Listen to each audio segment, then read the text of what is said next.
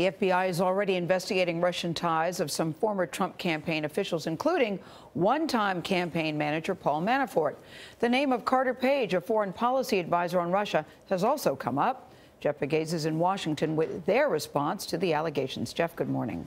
Good morning. Former Trump campaign chairman Paul Manafort has flatly denied contacting anyone associated with the Russian government, and former advisor Carter Page calls allegations that he or the campaign coordinated with Russian operatives completely fabricated by paid consultants and private investigators.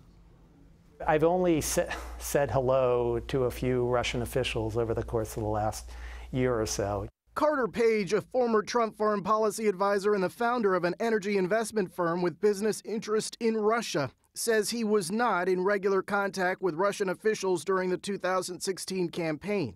In July 2016, ahead of the Republican convention, Page gave a policy speech in Moscow that drew scrutiny and later questions about his ties to the Trump campaign.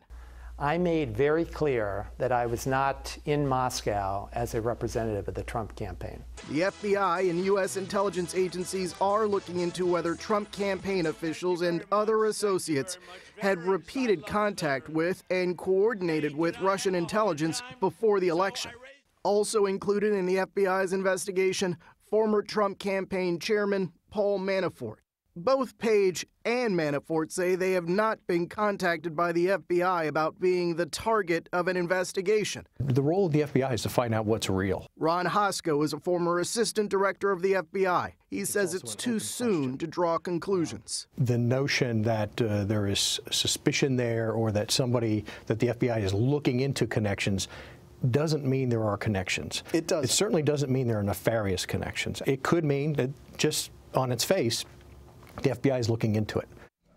Law enforcement sources confirmed earlier this week that FBI agents had interviewed former National Security Advisor Mike Flynn last month. According to the Defense Intelligence Agency, Flynn's security clearance has been suspended as investigators look into his ties to Russian officials. Norah. All right, Jeff, thank you so much.